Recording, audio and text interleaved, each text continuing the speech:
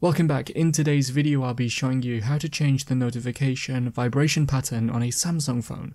Remember to leave a like and feel free to subscribe if the video helps. Let's get into the method. To change the notification vibration pattern, first open the Settings app. Within here, tap on the option called Sounds and Vibration.